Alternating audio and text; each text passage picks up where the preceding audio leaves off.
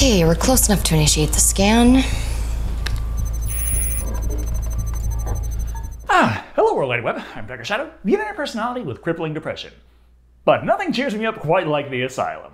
I'm long past the period where I'm upset that their mockbusters are clear cash grabs capitalizing on much bigger, far more popular films to get anyone to even notice their output. That's like being upset that McDonald's is bad for you. Now, I take comfort in knowing that whatever they put out, they put just enough effort into it to make sure it is technically a film. But even then, depending on who they hired out of a back alley for $15 and a catered lunch, you might actually get some real gems out of their output now and then. Or, zirconia, but better than the expected coprolite.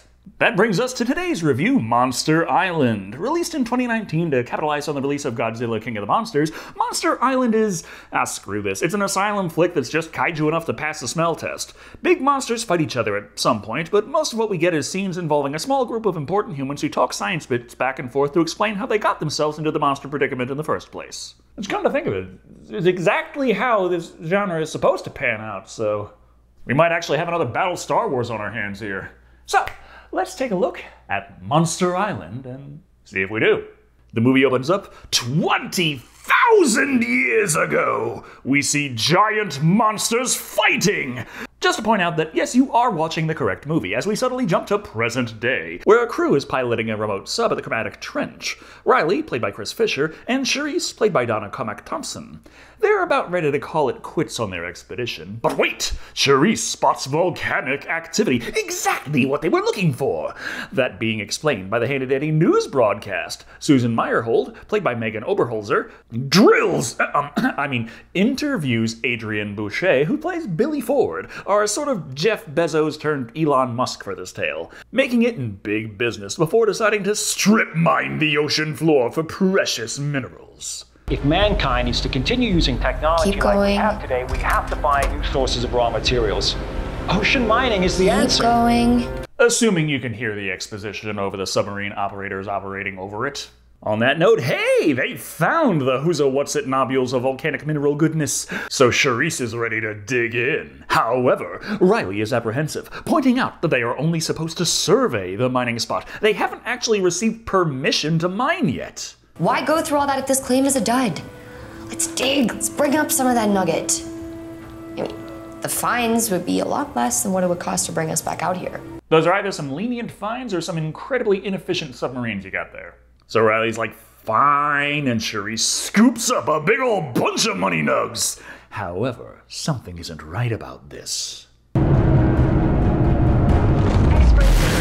This part of the ocean needs to be left alone. For the record, the experts had no friggin' idea about the giant sea monster. They just think submarines might upset the delicate ecological balance.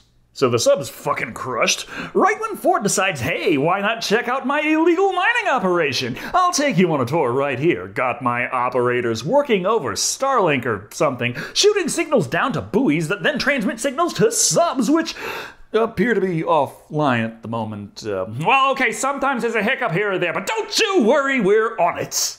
We have a problem. A very big problem. Oh God, what did Taco Bell take off the menu this time? So, interview ends a bit anticlimactically. Hearing his sub was lost is bad enough, but now Ford has to deal with hearing his two operators argue over which one of them gets to take responsibility for this. Ford's like, guys, I love you both equally. Now suit up, it's time to salvage the sub. This introduces us to the ship captain, Mato, played by Jonathan Pienaar, and the navigator Thompson, played by Ryan Kruger. But a surprise to Ford is Sarah Murray, played by Natalie Robbie. She's here by order of the government, as he did lose a mining sub, and mining is something he's still not supposed to be doing out here, and therefore, he has to bring her aboard, or there will be fines. That, and they'll impound his ships, his subs, his drones, anything and everything he holds dear, and be up his ass from this point until the end of time! Ford wants to know, though, can she tell him who else might have been looking at this area for mining operations? I can do that. Well, in that case, welcome to benthic prospecting. Gotta love how the threats to his empire are upsetting, but there's still no deal until he gets access to Super Google. Gotta be some pretty fast buyer's remorse too, as less than a minute later we learned that absolutely no one else filed anything showing interest in mining in this region. So, need some new mysteries. Just why is Sarah a marine environmental observer? That job sucks! Sarah agrees, but her degree sucked worse. Geomythology. She could either do this, or teach geomythology. The historic use of myths and legends to explain natural disasters. Well, they don't need old tales of mountain gods and sea monsters anywhere. They have modern technology. Sonar scans that show the entire top of the underwater mountain they found has just up and disappeared. Sure no one else is applied to mine this region. Nothing on our books. Well, it wouldn't be, would there? I mean, look at the scope of that destruction. Well, who the fuck's mining down here? The EDF? That in mind, Ford is like, fuck the remote sub, let's take the one that will risk our lives for no apparent reason, because seeing what's going on out of a porthole is just, it just feels better than a camera feed, you know? Riley's like, that's a pretty fucking stupid idea, but Ford stands firm. So they all funnel into the sub. Riley, Charisse, Ford, and Sarah. Before pointing out that, hey, they're going to be going far beyond the 3,000 meters they have with this thing before, all the way to 3,400, just for funsies. But it's been tested way beyond spec. This thing's designed to take the pressure at least 4,000 meters. We could run into a mountain and still be okay. I don't care how much money you threw at it, the set and CGI only look impressive for an Asylum film. The flying laser drill submarines from Godzilla Final Wars, though, those were awesome. They may not have laser drills or much better than surplus LEDs, but they do have that handy-dandy sonar scanner determining, yes, that volcano top is just gone. And looky here, there's a new mountain that wasn't there before. Strange thing. May as well move in for a closer look. Activating the forward lights.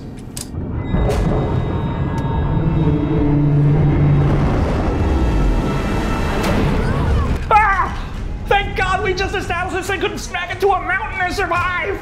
The force of this is far too great, and they have no control over the submarine, being forced to surface ridiculously fast. The reason becomes apparent once they breach the surface and get a good look at exactly what brought them there. It's a kaiju. Well, technically it's kaiju. Kaiju by itself just means monster. Luckily for them, as Sarah is a geomythologist, she just so happens to have insight on the legend of this very creature, which might be helpful if Riley could stop freaking out for 2 seconds. Even the captain of the ship is taking things better than him, just kind of confused as to why a massive sea monster has surfaced, and when it slams its tentacle down, creating a tsunami, he just rides over that like it's nothing. If it does that again, I don't think we're going to make it. Don't worry. The Asylum can't afford to render a version where the boat capsizes, so if they do that again, they're just gonna recycle the same clip and you'll be fine. Realizing the danger tsunamis pose to coastal cities, Ford calls up the authorities like, hey, bad news! Big fucking wave about to murder the shit out of everyone. Might want to evacuate. They're like, but there aren't any earthquakes to make those. And he's like, yeah, not an earthquake. A giant goddamn monster. A kaiju even. Ever seen Gamera vs. Virus? It's kind of like Virus, but less creative. Sorry, is this a joke? I wish it were. Then I'd at least understand the asshole on the internet who keeps laughing at everything. Ford's like, BT Dubs, could you hook me up with General Horn? My company provides a lot of tech for the Coast Guard, so I kind of feel like he owes me. This introduces General Horn, played by Eric Roberts. Guess he's on the Asylum's shortlist for big-ish names willing to show up for a day of filming and a paycheck. Not to discount Hord's subordinate, Lieutenant Maxwell. He's played by Toshi Toda, you know, the random Japanese guy from TriStar's Godzilla. Lends just as much credibility here as he did there. So they can talk later. First, Ford's got to open the hatch and figure out what their situation is. Yep, still on a kaiju. But there's also fighter jets coming in and firing missiles at it, blowing holes in the tentacles. That is not good. What's that? It's magma. It's got magma for blood. Oh no, not magma for blood. Geez, what's next? Is it gonna spit tornadoes and fart lightning? As the monster is gonna melt the sub, and the Coast Guard abso-fucking-lutely refuses to call off the airstrikes, Ford makes the command decision to empty the ballast tanks. Charisse warns that this will affect their underwater control, but he doesn't care. The tanks are emptied out and...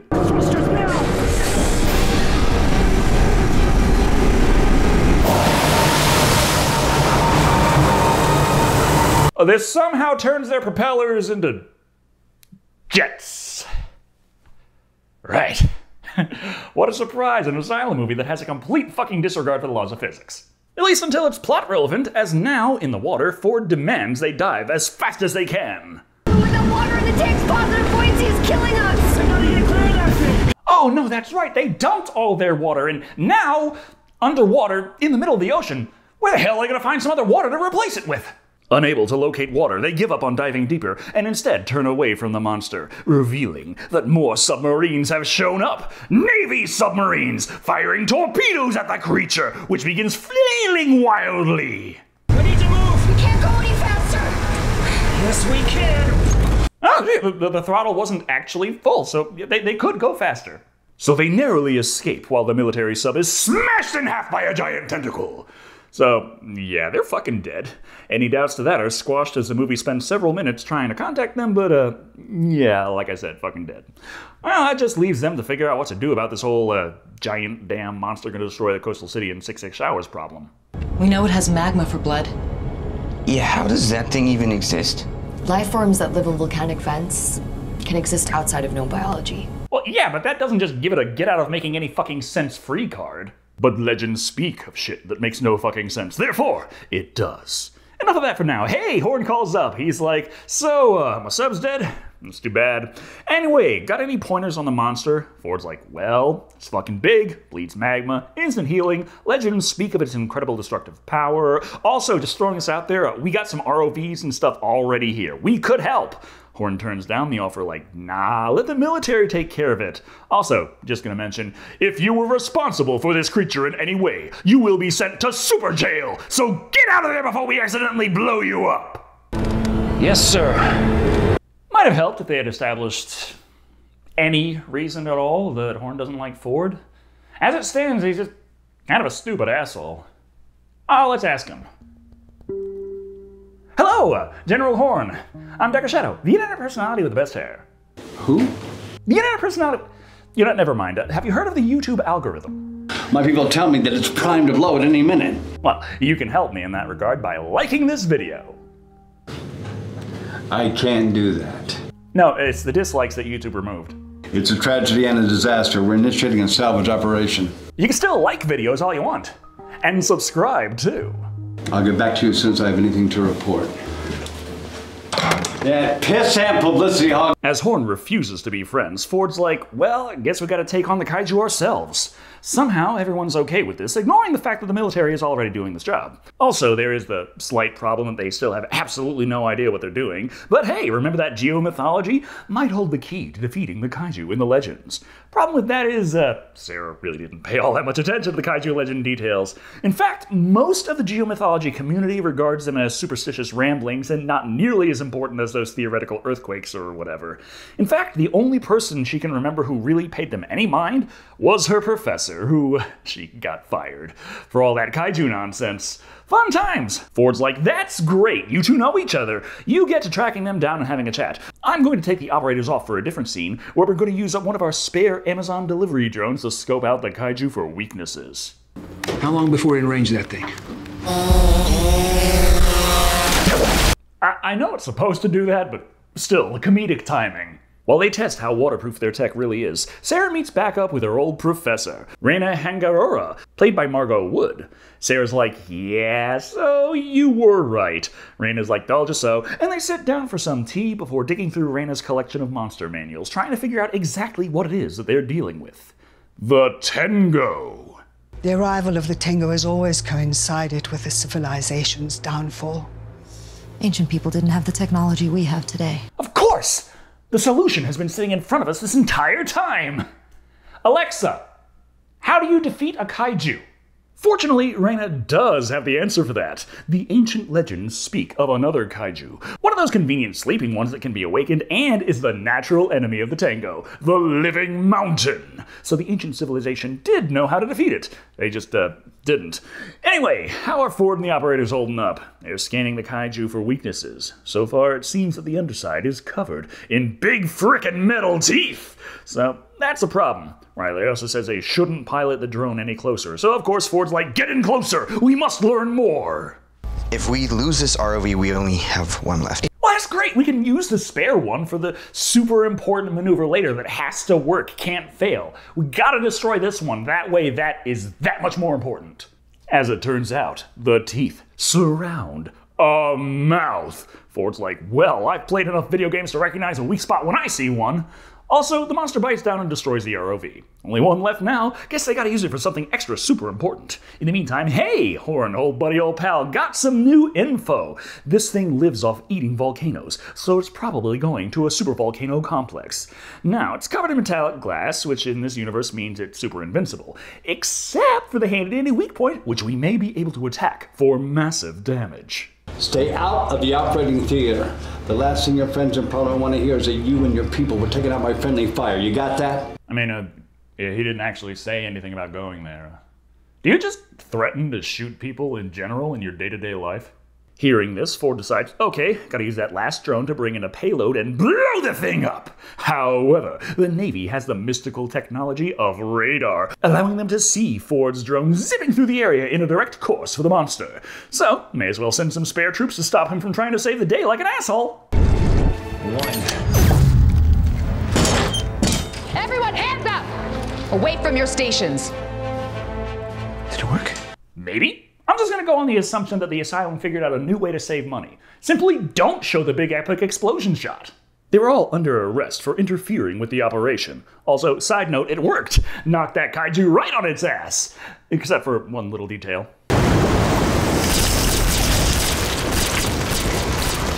It triggers a massive egg volley that goes everywhere! Hey, that means that the kaiju is...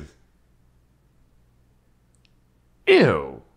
As such, Horn calls up Ford like, hey, asshole, thanks a lot. Now there are monster eggs everywhere. Ford is like, General, if the eggs hatch, that could be bad. Because they need to eat. So probably the same supervolcano we figured out from earlier. Horn's like, that's nice. You're still under arrest, though, as the eggs fall everywhere and hatch! Releasing motherfucking dragons! I'm getting flashbacks to EDF 2025. Killing the army dudes! The dragon forces Ford and friends to flee, eventually taking out the final army dude and even worse, frying Riley as he flees in the tunnels. Not much of a loss. You should all feel relieved. I edited around most of his dialogue for this movie because he spent like the entire time just whining and pissing his pants like he was gonna die or something. That does mean that Ford and Charisse are the only two who managed to escape the beast, hiding by another dragon egg. But that's not important yet. First, he's got to meet back up with Sarah and Renee. First, the good news. Where's Riley? He didn't make it. Bad news is he was merely roasted off screen. What I wouldn't give to watch a dragon rip him to shreds. Or at the very least, just chuck him into a wood chipper. Ford's like, how do we stop the monster? And Rena's like, easy, just gotta release another monster. One that's been sleeping for millennia on Monster Island. This one's probably nice. People wrote such nice things about it. So, how do we awaken a living mountain? The blood of the kaiju will cause it to awaken. The best part of waking up is magma for your blood. But how to procure a blood sample when it is such a hot commodity? Why, the eggs, of course. They just so happen to have established that handy-dandy unhatched egg minutes ago. How convenient. In the meantime, the army is getting its ass absolutely handed to it by the dragons. And Horn actually calls Ford up, this time giving advice to the winning team. Seems they have a sort of hive mind, and attacking one causes the whole lot of them to aggro. So be careful out there. Okay, that's nice. Now it's time to get the egg into the eye of the mountain. Probably this crater thing, but how to get the magma out? I figure simply dunk it to cause the thermal difference to crack it, then drop it in the crater. Only problem is, obviously cracking it over the ocean means it's fucking cracked open, and they don't have time to throw it in the crater, running for their life until the dragon's magma breath spreads magma that does rip down the mountain, awakening the living mountain, who smashes the dragon, which causes all the other dragons to attack, thanks to that handy-dandy hive mind that they established just minutes ago. How convenient!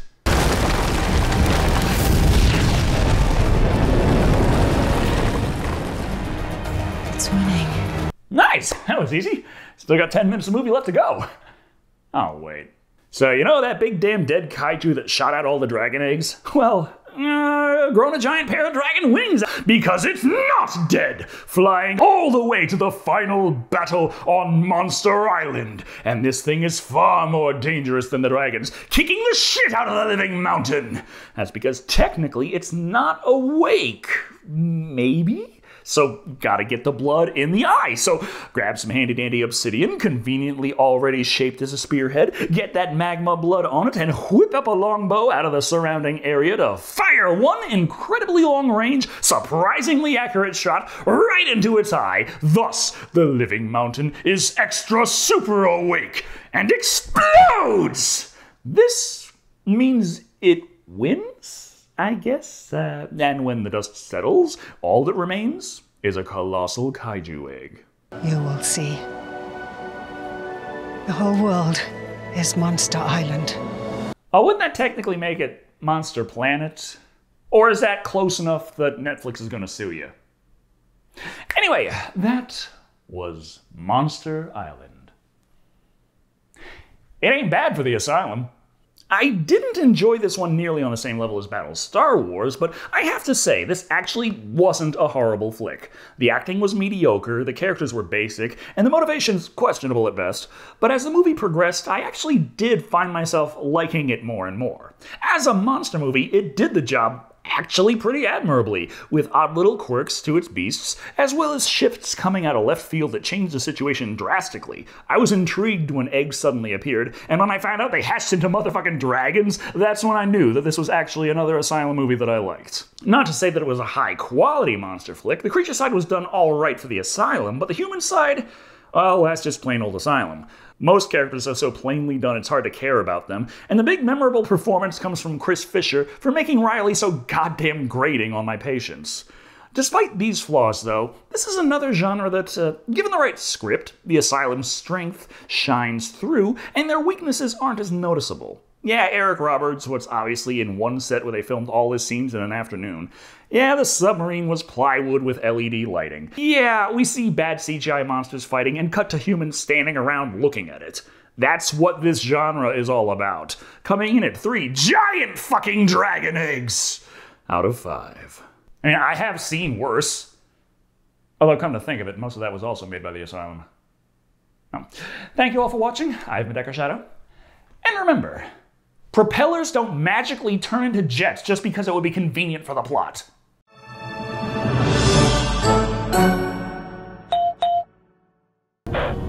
Sorry, is this a joke? I wish it were. Hey, Horn, did you like the video yet? Or subscribe? This is a military operation. Stay out of it. Oh, don't be that way. Is there something going on with you at the moment? You can bet your bitches there is, the kaiju. Oh, yeah, that is a pretty big problem right there. Look, pal, I hate to say this, but I need your advice. Well, I've been reviewing movies for over 10 years. Ask away. Look, I don't want to tell you what to do, but if it were me, I'd steer clear of that dog and pony show. You can learn a lot from these movies, trust me. Watch Godzilla, why don't you? You could also check out my review of Godzilla Final Wars. That's big, explosive, and ridiculous. I've never seen anything like it. Or you could just pick the algorithmically selected recommended video. What? Kaiju or not, I need the views. I mean, have you seen what happens when you take a break from YouTube? That's depressing. Did I mention I have a Patreon? Son of a bitch.